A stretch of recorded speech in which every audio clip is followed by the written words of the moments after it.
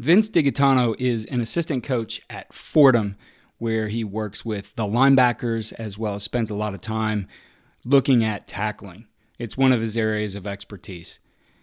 Back before the 2018 season, though, Vince just accepted the head football job at SUNY Maritime 5 days before the season started. I know right now we're all faced with limited practice time, and I wanted to rerun this episode because I felt there was just a ton to learn from here in his approach and some of the things that he did through the season to help improve their culture as well as build their culture. You didn't have a lot of time. So whether you're somebody who has had all your practice time limited or you are a new head coach, I think this will be a valuable podcast to you. We also talk quite a bit about our advanced tackling system. You can find that at footballdevelopment.com. Welcome to USA Football's Coach and Coordinator Podcast, where top football coaches from around the country share their stories, philosophies, concepts, and strategies to help you get better on and off the field. Now, here's your host, Keith Grabowski. Welcome to another week of deliberate practice, and I am joined, as always, by my guest host, Andy Ryland. Andy, it's great to have you here. Coach, pleasure to be on again. Obviously, love the season, love the series, and for the third week in a row, we have another guest host with us. Yes, and that guest host is Vinny DiGaetano, who is the head football coach at SUNY Maritime this past season. Vinny had an incredible situation, which he's going to tell us about, where he got ready for a season in 5 days, took the job over and had 5 days till they started. But he's also going to talk to us a lot about tackling. So, Vinny, it's great to have you here. Thanks again for having me, Keith, and always a pleasure to talk to you too, Andy. Well, Vinny, before we get into some of this tackling stuff, you and I had talked beforehand, and we were talking about the lessons you can really pull out of being in the situation that you were. And you took over a job with 5 days to go before the season started, before camp started. And, what we said, one of the big takeaways is that when you have 5 days, you really have to get laser focused on what are the most important things. And I think when we can do that, not just with 5 days, but with an entire off season to go, that we can put together something special. So what were some of those things that you really got laser focused on? Well, first it was beyond that. It was really an interesting situation because in the spring I was actually in two different places. I was at Wagner for spring practice. We had started spring practice there, and then in the middle of the spring practice ended up actually at Fordham as a special teams quality control. So I had two different experiences just in the span of that previous spring by itself, and then into the summer with a brand new staff at Fordham and having the opportunity to work with Coach Conlon over there and Coach Rice for a short period of time. I definitely learned a lot of different ways to do things than I had in the prior place with Coach Haas, but just kind of like settling into it. And then you come out to the end of the summer. I had actually reported to camp at Fordham, and this happened a day after reporting to camp and actually doing all the introductions with a brand new team, a brand new staff. So for him to be able to really support me in that way, I really owe him a lot in that short period of time, Coach Conlon over at Fordham, for doing it. Just being around two great head coaches over the last couple of years, and three actually, Coach Ossovic too, and Coach Haas and Coach Conlon, I was really able to see, especially at different stages of where they were at in their development, like how to be a head coach. And as I was doing it, you always have that vision. You have that vision for what if I'm ever in this seat, what would I do first? What would I do? And then all of a sudden you're in the seat.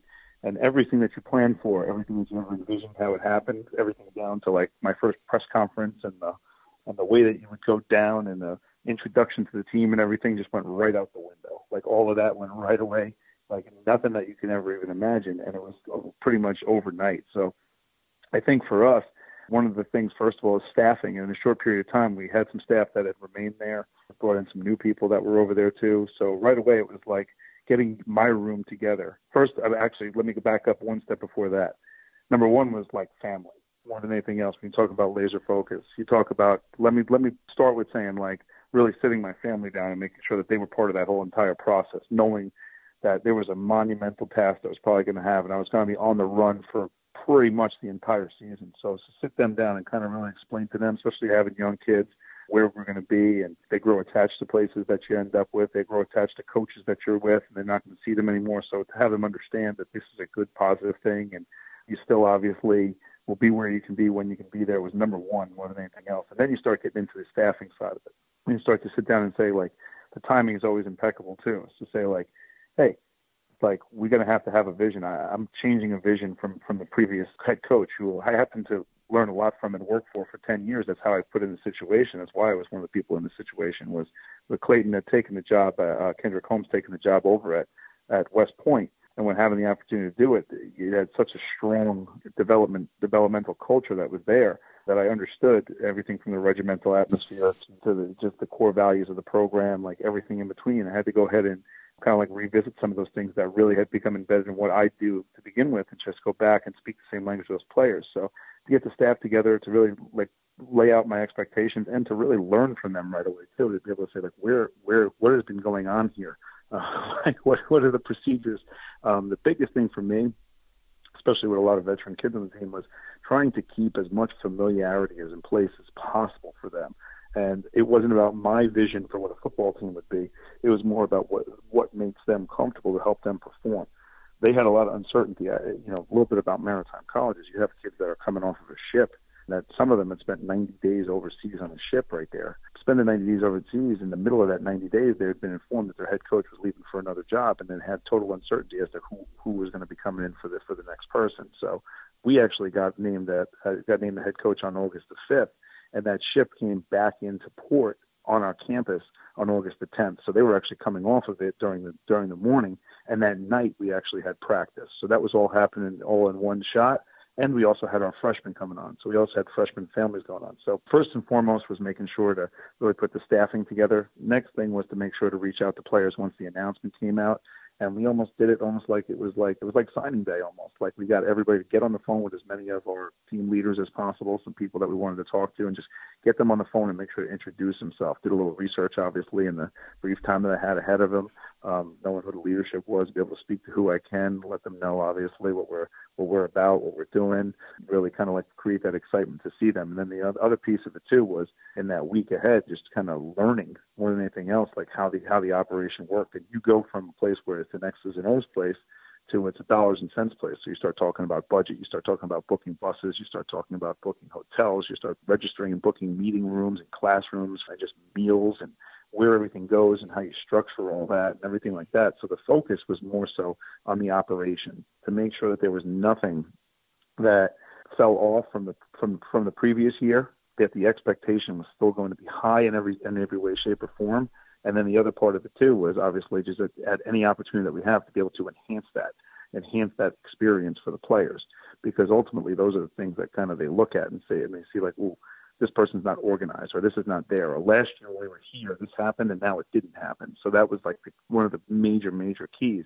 And then also be able to evaluate and put something into play, but create, again, as much familiarity as possible right away. And then obviously the ease with their parents and meeting with their parents, especially freshman parents who we did not recruit. Now I'm standing in front of and saying to them that we're here to make an experience. The one great thing about the place is that the place sells itself, and there's no problem with whoever the coach is you go there for a purpose. And a lot of them that do go there for a purpose do very well, not only career-wise, but they do well leadership-wise too. So that's something you can build on as well. It wasn't a place that I wasn't familiar with academically and the challenges that are there too. So it was good to be able to support on all ends. But to remain focused on all of that stuff, like put a little bit of the football aside for a second and you trust the fact that your coaches are able to kind of pick up some of those things, and then you kind of like keep on adding as you go along.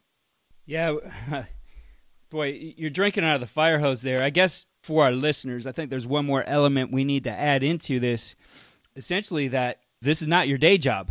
You actually are a principal of not one school, but 8 schools in New York. Yeah. So that happens too. Yeah. So that was also in my spare time. Yeah, there's also something else too. So, to be able to rely on the staff that's in the office there during the day, being able to go ahead and, in essence, to be able to do this before and after school and on the weekends and everything too. Yeah. So that's also a challenge. I've had a lot of experience with it in the past, but the biggest thing is trust, and be able to trust that the people are going to be able to do what they need to do when they need to do it. So incredibly helpful as well. And then bringing some people around me. But the thing is about the core values of the program really helped it too. So yeah, that's me. Can you just share with us the core values you have set up in the program? So actually, and the thing is about the core values that were set up is they were set up at the inception of the program. When Coach Holmes brought the program in the modern era back in 2005, he had brought a group of core values together, one of them being work ethic, another one being accountability, another one being respect, and then another one being character, and another one being enthusiasm. So we, in the original program kind of like description of it too, these were in essence the core values that were brought. One of the things that we did, well, he revisited probably about like three in the program, was like I wanted to make it more that they really were involved with it and became like a staple of what it was, and he didn't feel like they remembered them enough. So we actually made an acronym and we added another core value, which was family, that tied it all together. So there's a core value called Warface that was together, and it's been a program staple since 2000 and probably about 5, 6 around there that we've done. And as a matter of fact, they actually elect a captain each week, a Warface captain who brings out a flag. Now the original flag was actually on a World War II ship that was donated from a friend of Coach Holmes's, which now hangs in the lobby because it's not only been through World War II, but it's also taken a beating on a couple of buses. So we decided to retire that, and we have a replica now with the pirate flag that goes out. So, but it's something that is very close to them. We publicize a lot through it with it too, but it's something that stays with that and everybody that goes through that entire program. So for me to be able to walk in day one and be able to speak that language for players that I had never coached before, because I've been out of there for 3 seasons, and everybody that I was there with last graduated, it was in essence an ability for me to connect to those players right away. Then I know one of the things you focused on and what we wanted to get to in this podcast was some of the tackling stuff. And you and I have talked on this podcast, I think, twice now about tackling. And the topic we wanted to focus on today is really getting specific with your tackling drills and manipulating those to fit the opponent each week, because you're going to find different things with the way your players are going to fit, who's going to fit, etc. And you really got laser focused on those types of things in order to be able to help your players. And for you, this goes back to the 5-fight philosophy of Richie Gray, which is going to be in our advanced tackling system. We'll give our listeners the information on that at the end of the podcast. But what I really found interesting is you put the 5 fights on the back of a T-shirt along with the main coaching points those players are going to hear again and again and again. And, when I was talking to you beforehand, you said, there's the opportunity for those guys maybe to be standing in a line and they see it right in front of them all the time. I thought that was a very good approach to that, but also just that idea that these are our beliefs and now we got to get the behaviors out of it. They read shirts. That's remarkable. You don't think about it a lot of times. We put slogans on shirts, and I came to realize this a little bit, that the players like to read the shirts. We have a lot of, obviously, student athletes, no matter what academically they do, and we have some high academic kids at Maritime, but they tend to float, and they tend to, when they're standing around or waiting their turn, or it's not their rep, they tend to float away sometimes and think about other things in the course of the day. So one of the things we actually did do is we actually put basically the PowerPoint slide that we would use for like something on actually the back of the shirt, because a lot of times I found that we introduce these coaching points at one stop and then we move on from them. Mm-hmm. And the amount of times that we actually would have that and the player would come over and actually ask when they talk about, hey, what does that mean, cleats in the grass, or what does dip time actually mean? And then you're able to kind of like get them to kind of be part of like the learning. And they have a little bit of inquiry-based stuff where they're able to say like, hey, what is that? And then you're explaining it to them. They're like, oh, that's what that means. That, again, it's that constant reinforcement, because a lot of times we found that front of the shirt, gives like the slogan, but the back of the shirt gives the coaching points, because a lot of the times you're probably facing the one person doing the drill and the other people are right behind you. So they're constant reinforcement of what they're saying as they go up. And then it also keeps it on track with the coaches too, to be able to stay to the coaching points, and this way not to go ahead and be obscure in the coaching points with something that is so fundamental like tackling. It's just over and over and over again. And being able to bring that into this phase, because now being at different levels and being at different phases of it, coming in springs, coming in falls, like ultimately we try to put our year-round program in, but when you're not afforded the year-round opportunity for a program, like you just have to figure out and start cutting from somewhere. I think for the most part, we saw the vast improvement of what their skill set was. We were at Wagner and we were at some other places, we had a spring to introduce it. And when we introduced it in that spring, and then by the time in the summer, you have the summer workouts and stuff, by the time they come back in, the younger guys fall in line because they know the drill already and they know the coaching points. It was like an everybody at once kind of thing that happened over there, plus coaches who had never coached it either. So I was coaching coaches to coach it, and so that was it. So you're trying to put it all together. So, Andy, I'll let you jump in here. I mean, what do you think of, you've seen these T-shirts before, the coaching points on the back of the T-shirt? Well, obviously, I'm a huge fan. I think I had wondered, and we've spoke, is that something that originated because of the lack of time, and you felt it was an interesting way to reinforce it to your players, to get your terminology instilled quickly? But coming off the back of it, I mean, is this something that you would do again? You'll do at your next program, at your next stop with the next class of freshmen. Is this something, that other coaches can copy, and just how that kind of need-based solution that appeared now might become a staple? Well, and the other thing, Andy, as I've probably spoken to you about before, it forces the coaches to learn it, because Andy knows the following: if you can't coach it, you can't have it. That's the thing too. So not everybody gets the shirt. So everybody, it's not one of those things that you come in and say, "Where's my gear?" and everybody picks up their gear and keeps going and they be able to fly the flag. But if you're not able to go ahead, and you have to.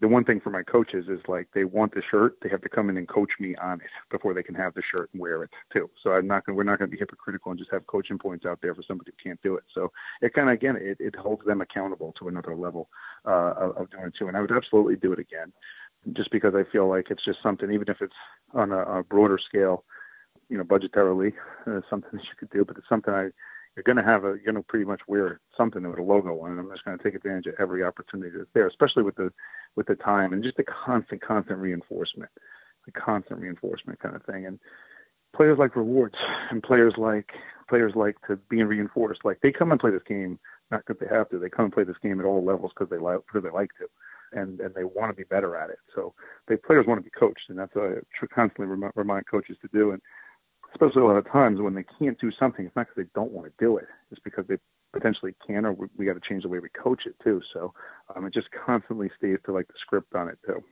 Well, Vin, I know we've talked before. Andy brought this up the other day, and I think I attributed it to the wrong person. I believe I heard it from the first time for you, that the players write the practice plan. Are you the one who shared that with me first? Yeah. That's what you say all the time? That's me. And that's pretty much my deal. Yeah, but when I talk about the players writing the practice plan, there's a lot of video. I think there's a lot of drills and stuff you can find on YouTube. I think ultimately, their ability and what their challenges are, when you grade it out, and you grade out really skills-based stuff, is we really start to see what their limitations are. And there's a couple of reasons. There's a couple of basic reasons. I'm sure you can expand on it from there, but there's basic reasons why somebody is not able to perform. It's because they're in a bad position, or because they haven't been in that position, or they haven't been in that position. They're not familiar with it before. So one of the things we try to do is we try to stay to pretty much our core fundamentals everywhere that I've been. No different here in the short period of time that we had, but just figure out what is the actual core fundamentals that they have, and that they have to perform, and how do they get to that place. So a space is always a big thing, and I know Andy's been huge in working with the VDA stuff and the vision, decision, and action stuff, and coupling that with what Richie's done, and especially really taking advantage of that whole idea, that whole fight mentality, and that fight to track is, we kind of couple those things together and say, we're getting you to this point to perform this aggressive action. What are the things in between you and that point that are in the way? And we almost kind of have a saying, we kind of walk the path of what that is. And if we walk the path of what that is and say, let's think about this, let's think about what we're asking this, 18-year-old, 19-year-old to do. We're asking their eyes to be over here, their body to be over here, them to work around here, and then work back in this position. It's it's a lot to ask sometimes. And you start to say to yourself, have you ever actually walked that path before we actually run that path? And then we do it bit by bit, and we compartmentalize the thing into areas that we can kind of fundamentally get to. And sometimes it really just does come down to our ability to go ahead, put their body in a position that they're familiar with. One of the things with Richie, working with him on the thigh-board tackle stuff and elbow low stuff, and when it goes down to the lower level, even when we were at Wagner, when we first met with Rich, was we looked at from the fact that everything we talked about running our feet was about our chest and our eyes being up and being square. But now we're asking you to lean over. So that's when we put the swoop drive drill together. It was just a matter of being able to lean on something and press forward in a sprinter type stance and actually fight your feet to accelerate and actually guide something unweighted forward. And we had incredible challenges with it. But a couple of times there's just total unfamiliarity. But you're asking somebody to run their feet. But like every drill we had to run our feet, we had them vertical with their hips higher, their shoulders square, and we never had their shoulders down and their eyes having to be up at the same time. We actually now infused that into our Monday conditioning, which was totally different. So that's a station now in our Monday conditioning for every player, because now it's just a fundamental skill that we're going to actually ask them to do, is be in an unfamiliar, I shouldn't say bad body position, unfamiliar body position, and actually generate force and power and accelerate. So we just do it on a daily basis now, and we infuse it into the strength program as well. I know Andy and I have been talking about that quite a bit in infusing these things into your, especially now as we get into the postseason, some of your postseason things, that there's some fundamental movement skills that you can incorporate into your strength and conditioning program and not violate, I know NCAA has a ton of rules, states have rules, not violate any rules in terms of teaching directly football skills. But really it's teaching the elements of something that's important, getting your body in the right position to make a tackle. Andy, I'll let you jump in there. Sorry for cutting you off. Well, yeah, I know Coach has done something that I think all coaches can learn from, and I'd love you to speak on that. But, you work with your strength and conditioning coaches at previous stops and here as well in designing your Monday conditioning stuff on, here's some body positions that I want our guys to be really good in. Or grip strength or clamp strength is really important to me as a head coach. And then being able to bridge that gap and letting them help you develop the core abilities, kind of the physical qualities that then you can take and apply in your skill sessions. And I think the way you've gone about that at previous stops, and like you said, including unfamiliar body position or reshaping position drills into your conditioning, is a great thing that other coaches can learn from, if you can expand on that. Yeah, and even like, it depends. Some places you end up with a full-time strength staff, so obviously there's that component. And some places you end up with people that are strength, running your strength, that are also position coaches. And regardless of what it is, like, they have to have input, because they have and working with a number of strength coaches over the years, like, they have a philosophy. And not all the philosophies are just the same. It's not just go to the weight room. Like, sometimes coaches do think that way. They say, well, that's not my area. Like, sometimes they treat it like special teams too. They're just like, oh, that's special teams. And they kind of like, there's a real defined, like, everybody has a philosophy, like, in that too. So you have to obviously respect the difference in philosophy from one strength coach to the next. And then speak to them about, like, I'm looking for them to get here. Like, we have to generate power and generate force here, but what can we do? And in some places, like with Coach Varga over at like Wagner, he would when he researched certain sleds for like off-season conditioning, and you went out for like summer workout, and like he ended up with like, hey, look, we put these in place because these will assist us in like our ability to put a body position in and fight to accelerate. They did tire flips sometimes at the end of practice instead of conditioning to generate that force on dip time, on stuff like that. But again, and it was crossover skills. It kind of makes you look at like everybody's skill set in blocking and tackling and the basic fundamentals of like really all of football. But even when we were here, it was areas where we looked at, even on a Monday conditioning. We changed our Monday conditioning from straight line running to the ability to have a little bit of a rotational kind of skill set. And one of the things we do is like the fourth quarter drill type of thing, where it's like, we're going to put you in the position that you're going to be most fatigued at the end of a game, and we're just going to continuously have to rep that position. So everything from running hoops, everything from jumps, everything from wall balls, anything that we can think of, cones, ladder drills, things like that, where we have to remain shoulder square, we have to remain fundamental, everything like swoop drive. We put that all in together in those rotations and then make it obviously competitive.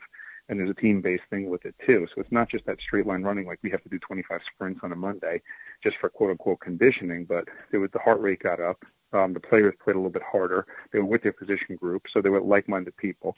So it wasn't about like I'm going to watch the little guys run and the big guys are going to like kind of like half run behind them on like a Monday run like we traditionally had done.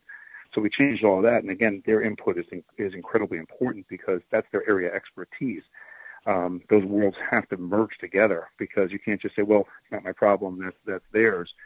That's ultimately what has that synergy with everything that you do. And it also, and then the other thing too, in the short period of time that we had at this place, it's able to bring the team together. It was able to really get their feedback of what worked and what didn't work. And player surveys helped us improve our strength program like right away.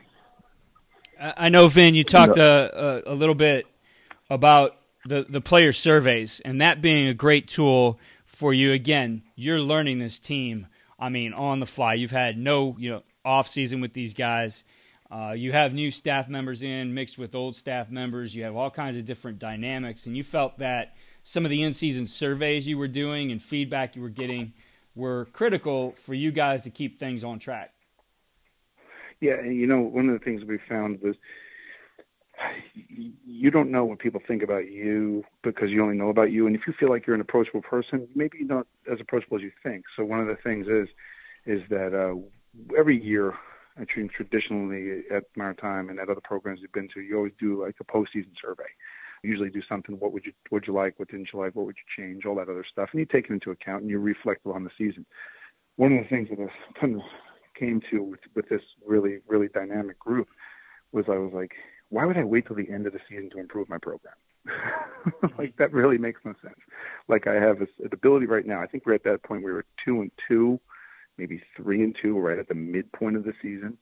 And I said, we have an opportunity here in the real dog days, like when it gets into October. We have a real opportunity, a genuine opportunity to improve our program now. And I had 23 seniors that I inherited from the previous year who were dynamic in what they did in their leadership. And I said, why wouldn't I want them to be more of this process? And I stumbled upon a piece of paper that was left in coach's office, and they had 3 team goals. And one of them was unity, the other one was accountability, and the other one was mindset. And we reviewed that in every single meeting that we had. And I said, unity. I said, I feel like what happened is, as they get later in the season, the seniors start to go their way, and the freshmen start to just try to make it through. And I said, I don't know if I'm getting that right now. I said, so way to build unity, let the seniors take a lot more of a role, right? Mindset. I was like, all right, so in order to change the mindset of this thing, I'm going to have to actually put them in play a little bit more and challenge them. And if I'm going to challenge them, I got to figure out what they like and what they don't like, right? And then obviously the accountability piece. And the accountability thing with them, which I figured out, was their goal was accountability, but the accountability wasn't just with each other, it was also for us. And I wanted them to hold us accountable for what we did. Because one of the things that we did was we grade them pretty strongly. We grade them pretty tough when it comes to some of this stuff. We ask a lot of them, but they never had an opportunity to grade us. And I said, then this is a different kind of generation. There's a two-way street here. So what we did was we allowed to open up an open forum, and it was go ahead and grade us. And we found out things, and we went to the staff room and we made a list. Everything from you talk too much. Okay, so I had to talk less. And one of the things, the way that I talked less was I let the seniors talk, and they talked a lot more, and it got more mileage out of the football team. So one of the things that we were able to do by doing it was get so much feedback. We just made a list, and every day, just like we started the program about making sure that things were at a top level, we just kind of almost redid that from the beginning of the season because things had moved so fast over the first 7 or 8 weeks that we almost reinstituted some stuff for the season. We changed lifting schedules for them, different things in pregame that they wanted. I mean, there was things that you would never think of that you're sitting there going, I forgot about that. Like maybe one time I skipped something and it was like I just kind of skipped it from there on in. So you're like, ooh, I didn't realize that, but they realized that. And that's what's important. It's their team. So by doing it in season, it was helpful. And then one of the things we actually instituted was we instituted a vote for assistant coach of the week. And the players got to vote for which coach, and they gave comments as to why they thought somebody was assistant coach of the week. And it was a morale builder for our staff because it's tough. It's not easy to coach football for that many weeks sometimes, and it wears on you. And it was helpful for our players to be able to vote for coaches of the week and assistant coach. And when they did it, guess what? Morale in our office improved because guys were like, hey, congrats on being coach of the week, being recognized by something there. So we're human beings. We want to be recognized for what we do. And coach that's not always calling the plays or the head coach that's doing phone interview or something like that isn't the one that's always going to get recognized. So we put it out publicly in social media. So people felt a little bit better and they worked a little bit harder because they saw some end games. They supported each other a little bit more. So, it's just, again, it was just about building those things up. And now I'm actually in a place where we're doing our postseason. We're getting ready to do our postseason surveys. And I actually sent the same. I said, what do I ask? I said, I'm going to ask the same things we asked in the midseason and compare them. And like, that's really where we're at. So we'll hopefully have some improvements off that. But we couldn't take a wait till next year kind of philosophy on that, or make a notebook and say we'll change it when the new group comes in. These guys worked too hard for that, so we wanted to make sure to really give them the most we can give them. I love the concept, Coach, and I was wondering if we'd be able to get maybe an example of that in-season survey, and maybe even what the ballot looks like for the staff member of the week. I think those are two unique things that we haven't seen before. If you'd be able to share something with our listeners, I think Sure. They'd appreciate it. So we'll put that up on Shownotes. Yeah, and it's as simple as making stuff that I took from Rob Everett's ideas and just taking like Google Forms and just saying who's the assistant coach of the week and put the coach's name up and comment. Mm-hmm. And that was it. Just as simple as that, and then be able to have a graph there. But the number of guys that will walk by the office and go, hey, how's the voting going? It's like, they care. They care. They definitely care. Well, I know but that's good.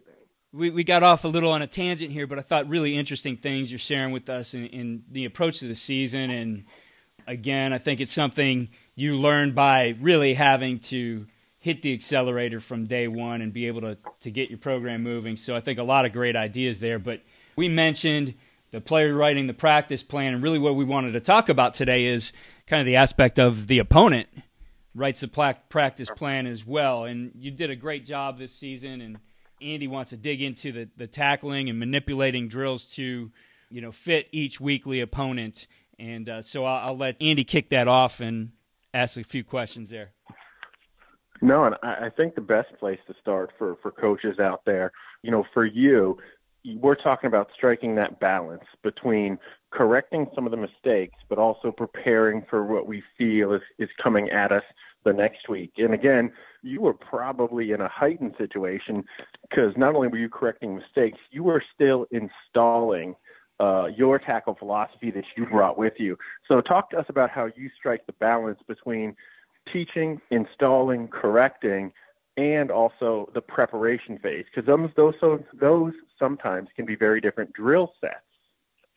Oh, and again, it was something where we're looking at skill and ability, because we had to, over the past couple of years, and really kind of getting some depth with Richie and with you, Andy, we had come not only familiar in having multiple seasons, whether it's spring, summer, and fall, to be able to see what the actual abilities of our players were. So we were actually doing skill evaluation at the same time too. So, and infusing a program and teaching at the same time as well. So, I mean, the biggest thing was, it was no different than anywhere else, was not to, and this is actually interesting with the two, because a couple, both things together. A lot of people, we actually did a reverse something when it comes to contact too. A lot of people get to this point where they have, heavy padded days and they have stuff in camp and they actually go one way, right? And then in the course of the season, and then when they get to a certain point, people start to debate about when to take the pads off and when to reduce contact.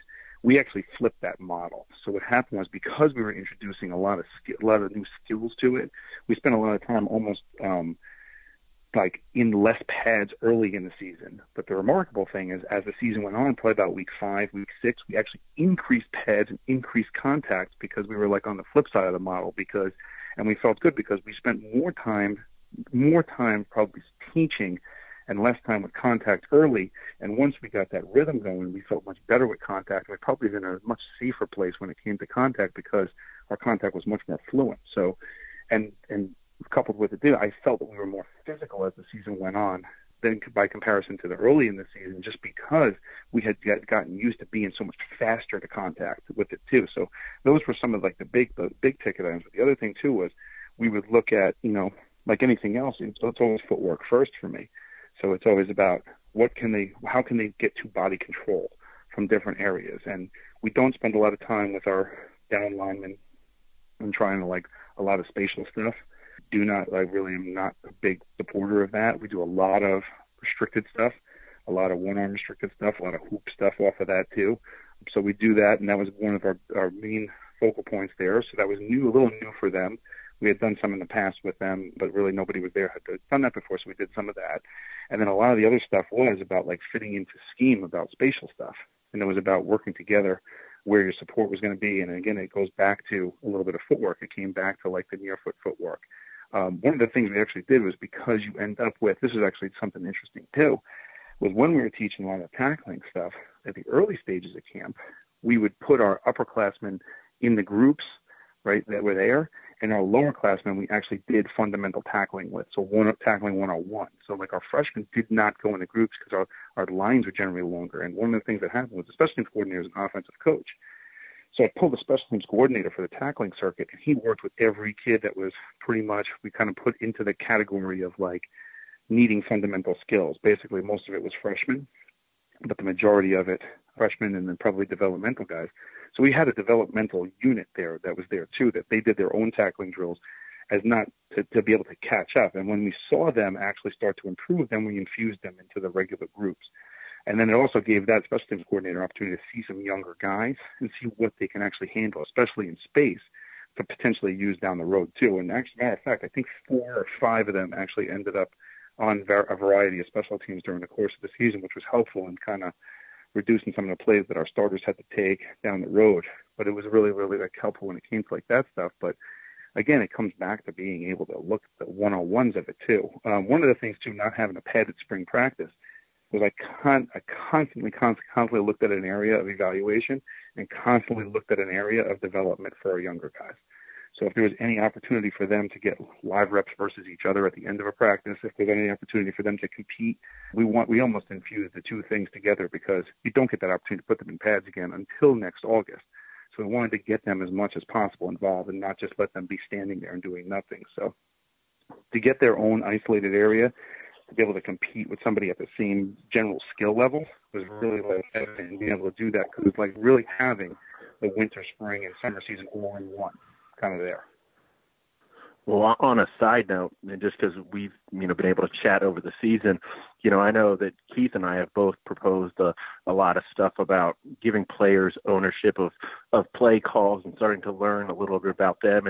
And some of those freshman scrimmages, you would let your team leaders or your quarterback or your signal callers on defense operate as the coordinators and start to make the play calls, so they get a feel for, and you get a feel for, how they react to formation threats and or places on the field, which I thought was a credible way to allow your coaches to do some more evaluation, but also get your players really deep involved in the scheme.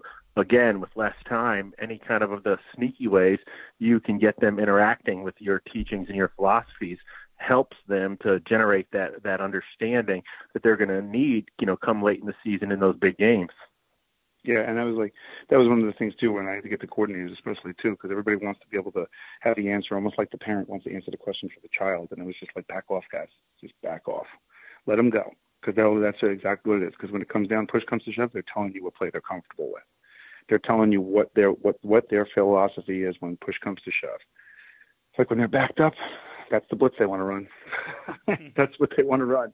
That's what they want. So figure out a way, keep that in the back of your mind, because you may not have that play, but you may have to look at what a version of that play is, because that's what they're going to be. That's what they want. That's what their mind is telling them, their body's telling them.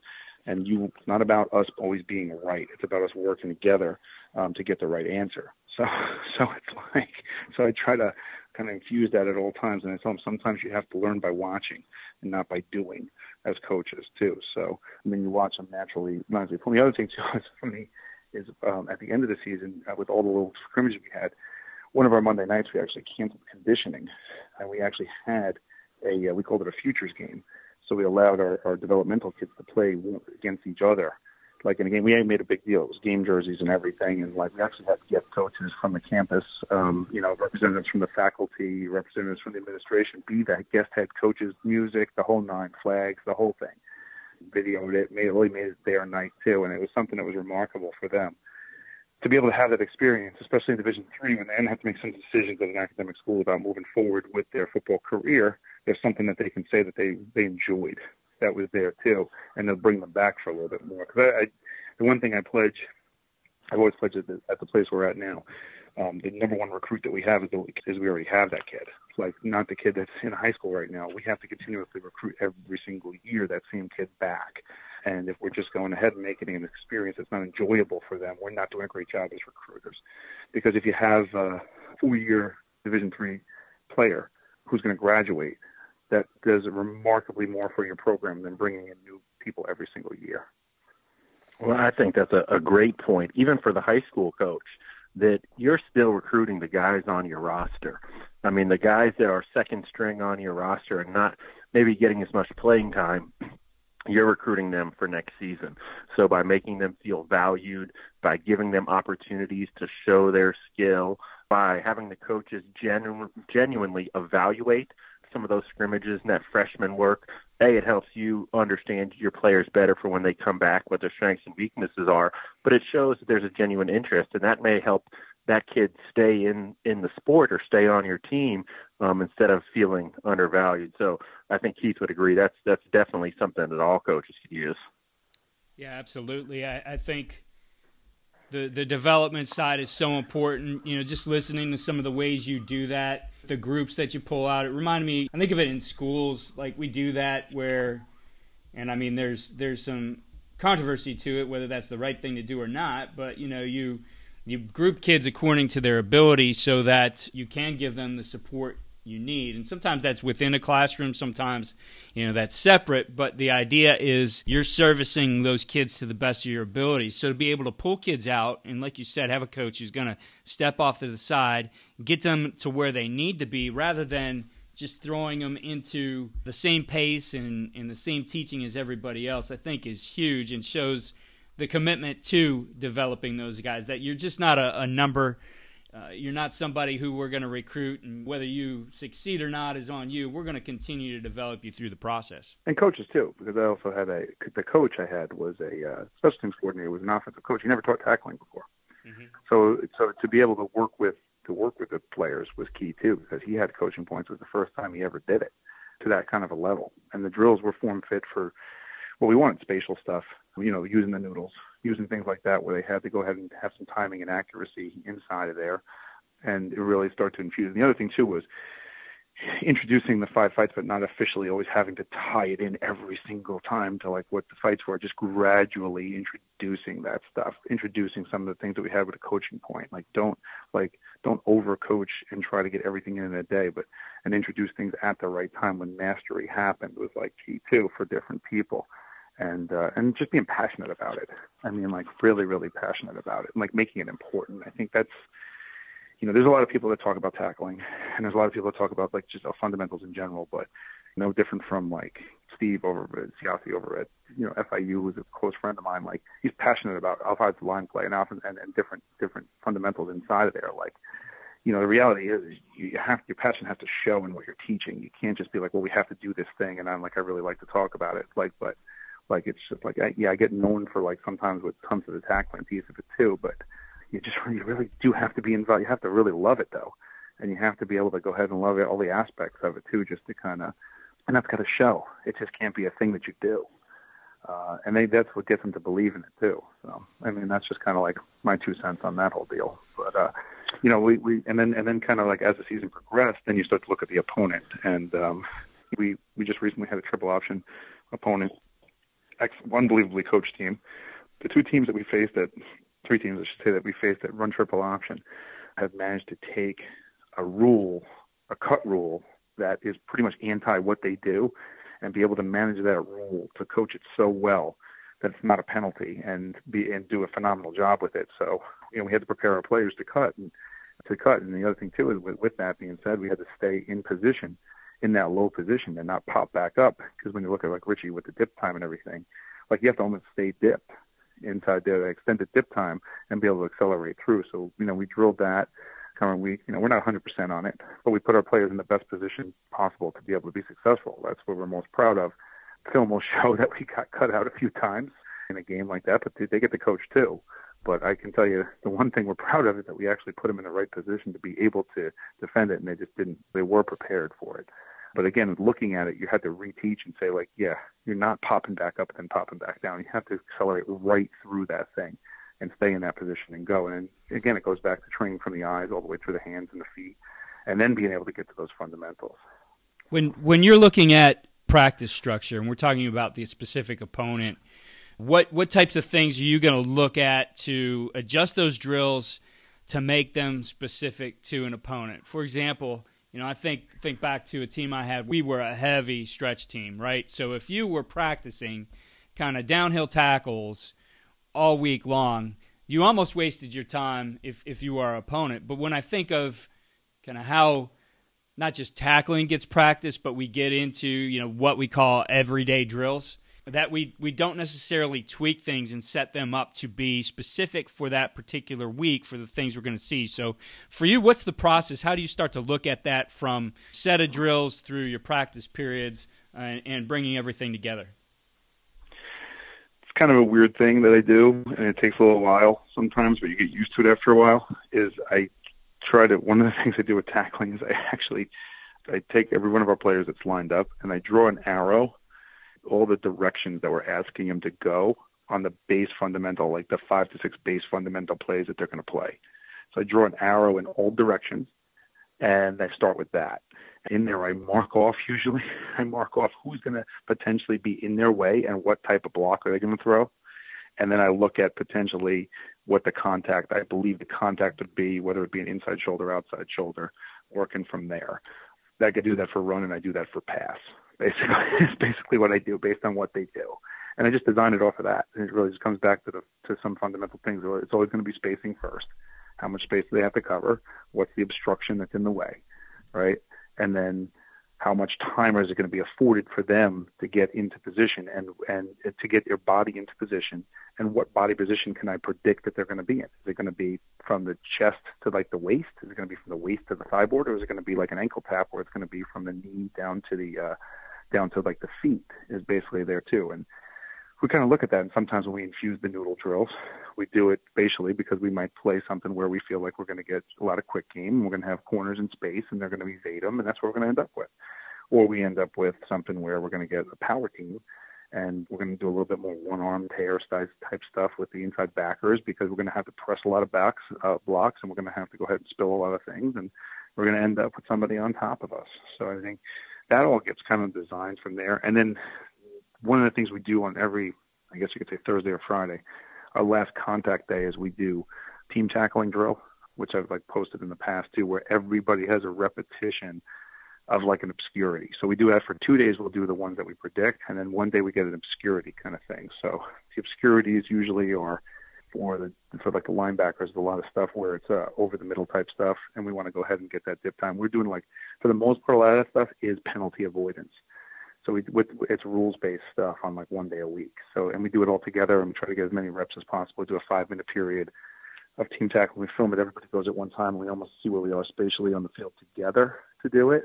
And that's helpful too, because the safeties do a lot of stuff where we do targeting. I was most proud we didn't have any targeting this year, no targeting penalties, because we do rep that every single week. Every ball in the air, they throw a lot. So one of the things is too, we want to make sure to lower our levels. We review that at least once a week, where we go back into all the stuff, the ball in the air stuff, and especially with the linebackers on the crossers, everything like that. So we do go through that once a week, and then we do the hoop stuff off of that for the defensive line once a week with that. Something they may not see. But for the most part, we're going to do something where it's predictability based off of it. If it's going to be a veer release team, we're going to end up like playing off the block for like a defensive lineman. You know, like I said, as a power team, we're going to do work off of press and blocks. If it's an option team, we're going to work off of cuts. It's just all of that stuff is really going to be like, what's the obstruction? And then what do we end up with it? And especially with how much time are we going to have to put our body in position and what positions our body going to be in? And then that really goes back to like the in-season piece.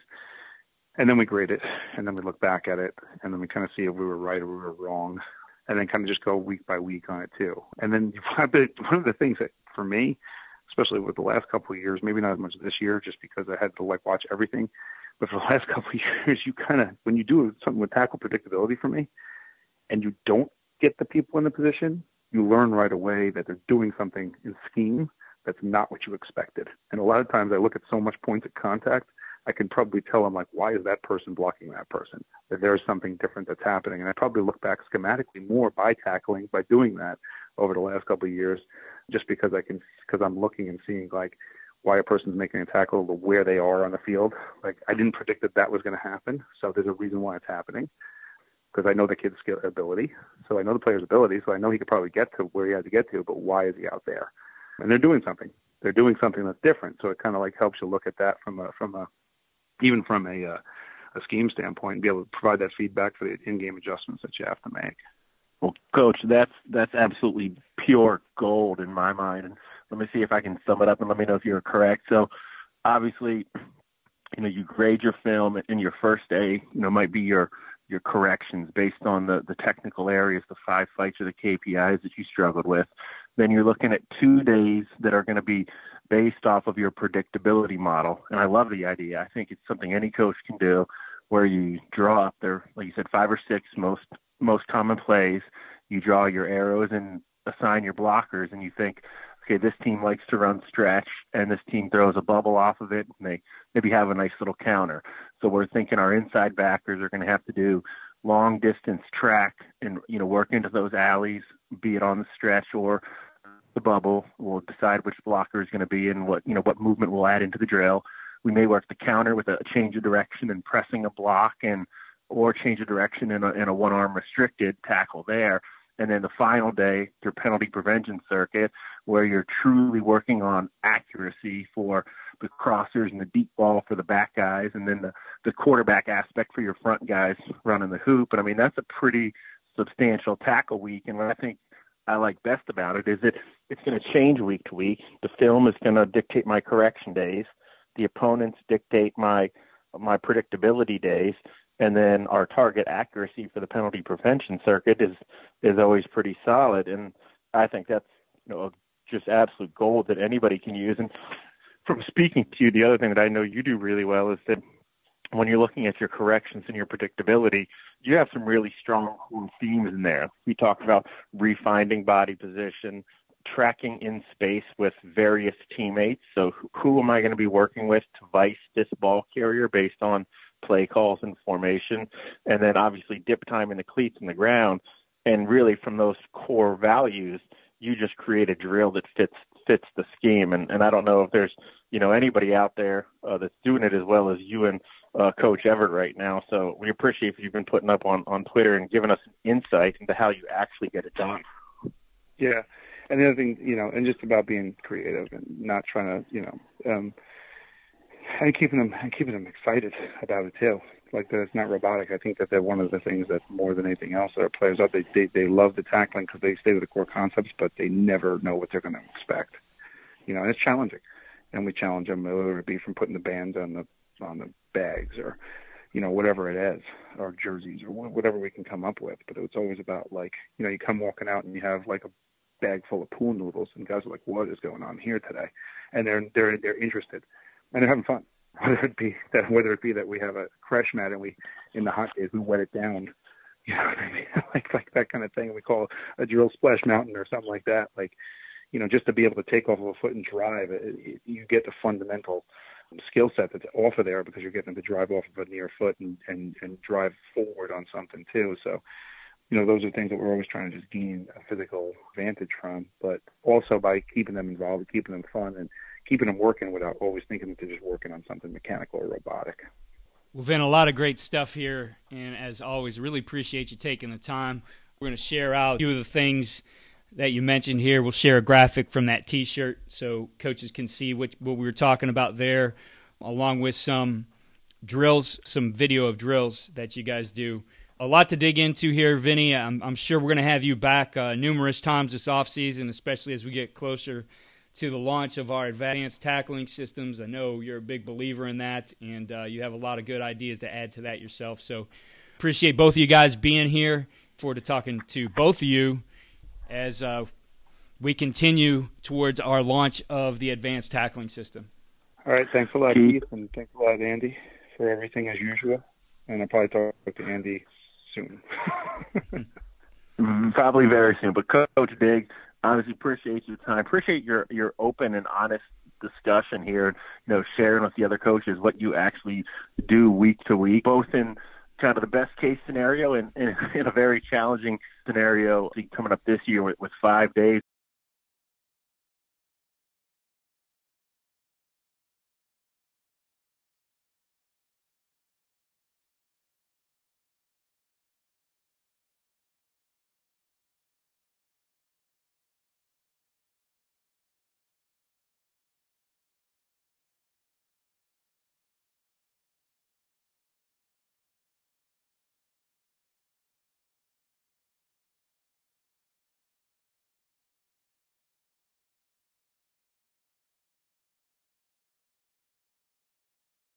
Please, if you are enjoying the show, go to iTunes and give us a 5-star review and reach out to these guys on Twitter. Andy is at USA Football MT.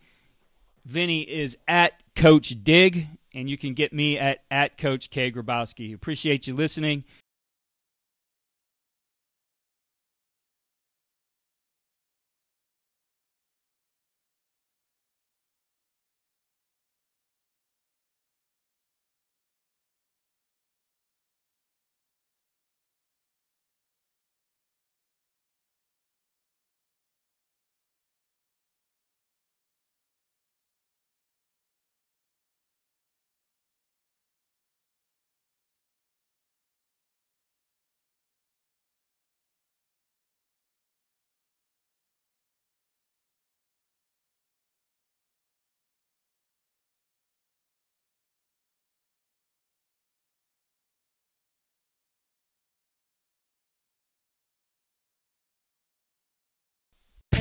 Thanks for listening to USA Football's Coach and Coordinator Podcast. For more resources, visit the Coach Performance Center at usafootball.com.